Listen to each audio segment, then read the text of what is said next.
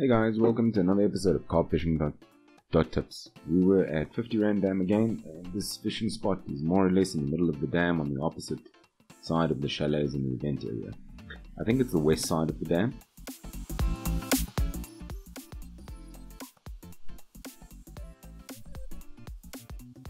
We were fishing with about 80% accuracy this weekend according to our fishing apps, and the weather was pretty good. We had 3 rods set up with the left rod cast out in front of us at around 12 o'clock position, the second rod at about a 1 o'clock position, and the third rod at about a 2 o'clock position.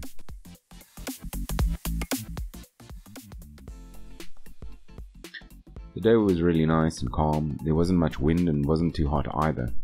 So we put in the rods, and this time we tried adding some feed over the areas where we cast to see if that would attract any more fish. We got the idea from watching Barefootangler. He's another South African carp fisherman in the Cape. He suggested it in a video, and we thought we should try it and see if we get any additional bites, or if it brings on the bite a bit faster. Basically what we did is we threw in the feed after we had cast the rod, which Barefootangler doesn't do. He puts it in before I think he casts. Since our casting isn't as accurate as most, we decided to put in the feed after we threw in the bait. The feed is thrown in without any dips, and it's just plain mealie bomb papgooi. We were using a catapult to try and get out to the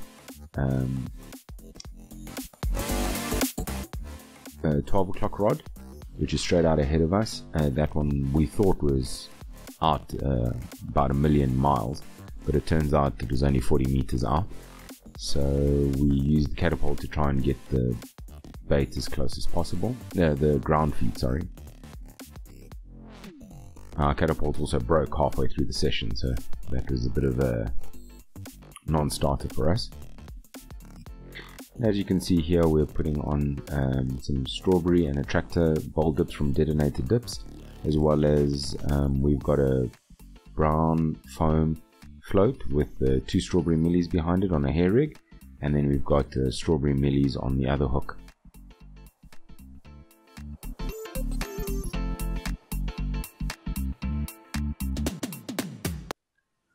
We decided to try using some foam on the hooks as bait, as we wanted to see if fake bait has any bearing on whether you get bites or not.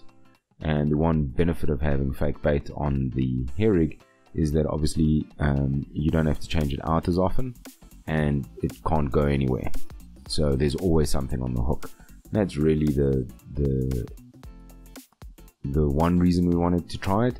And the other reason we wanted to try it is because we wanted to see if putting the bait a little bit higher than well, you know, it's not critically balanced. I don't think these are critically balanced, but I suppose that's what we're going for in a trial and error fashion, to see if that gives us a better hookup ratio. We also put in our little telescopic again with policemen and some we tried a marshmallow on it first, and then we just tried a plain old mealie. We also tried some floats, as we saw some fish coming up to the surface very close to the bank, so we thought we'd just throw it in there as a bonus rod.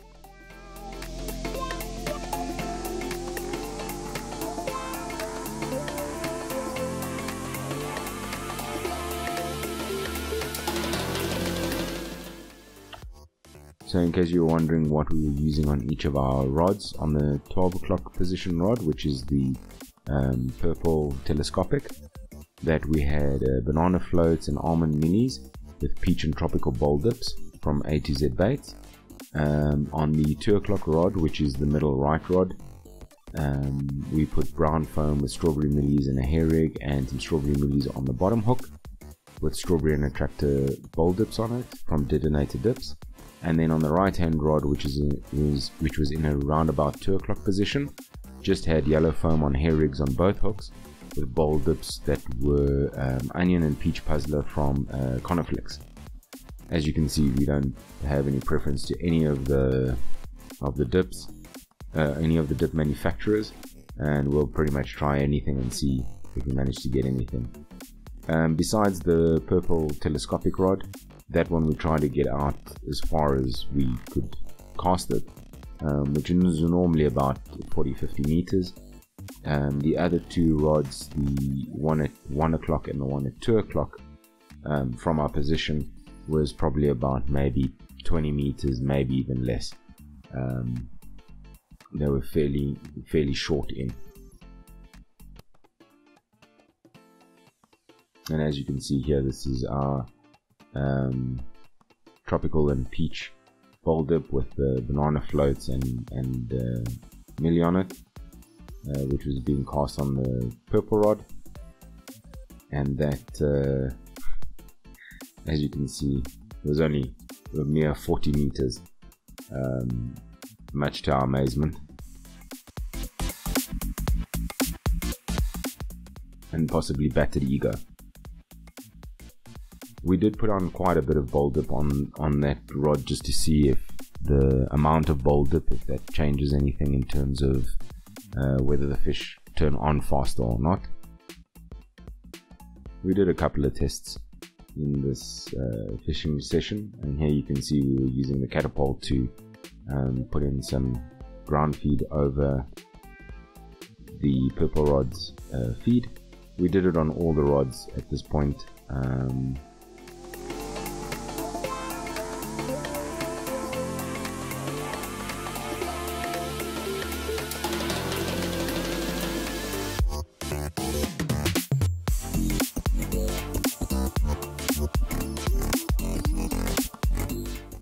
And then we just started throwing in the ground bait by hand, because those rods are obviously put in a bit shorter.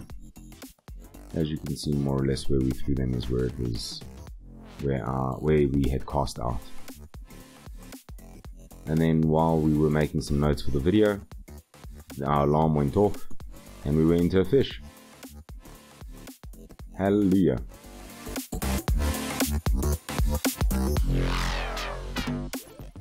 It felt like a really good bite, and we were excited to see what we caught and with what bait. The bite came very soon after we topped up the feed around our cast. Since the cast was quite close to the bank, we were able to obviously throw it in by hand. After our last fish that we lost right at the bank, we took it real slow to bring this fish in, and were careful and patient with bringing in the fish, and we were definitely focusing all our energy on just making sure that that fish didn't come off the line. We even put our boots on so that we can get into the water if we catch a fish, and try and mitigate any chances of us losing the fish.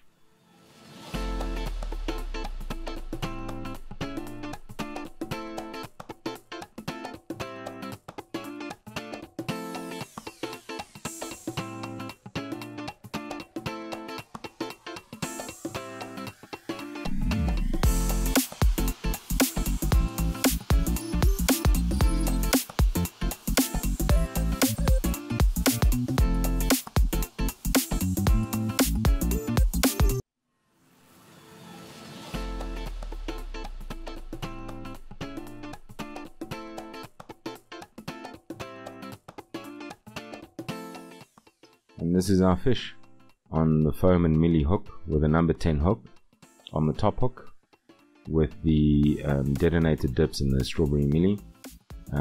We've also upscaled our hooks because